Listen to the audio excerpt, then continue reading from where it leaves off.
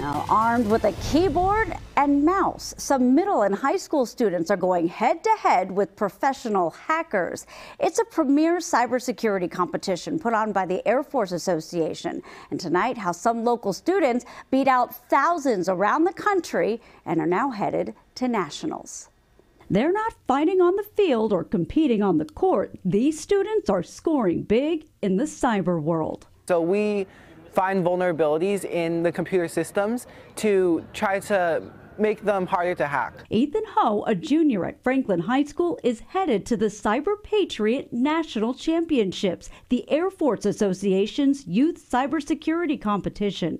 Middle and high school students face live virtual attacks from a team of cybersecurity professionals trying to hack them, testing their ability to secure operating systems. We have sponsors like Cisco, who make these competitors take a Cisco networking practices quiz, as well as provide them a virtual computer network that's broken and needs to be configured. They've already had a series of competitions, and out of more than 5,000 teams of students from around the country, only 28 made it to nationals.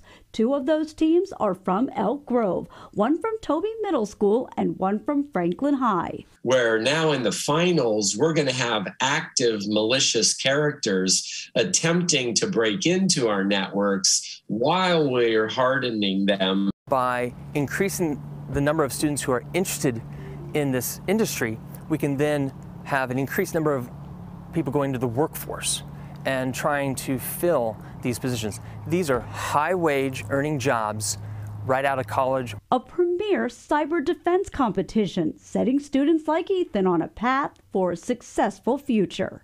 I've already learned a lot from this competition. I've already had a lot of fun participating in this competition. So I really feel like it's been its own reward sometimes. Yeah, we wish them the best. The Nationals is in March. It's a high-stakes, high-pressure competition with limited time to learn the latest on blocking hackers. The students are up for different prizes, including scholarships to a university.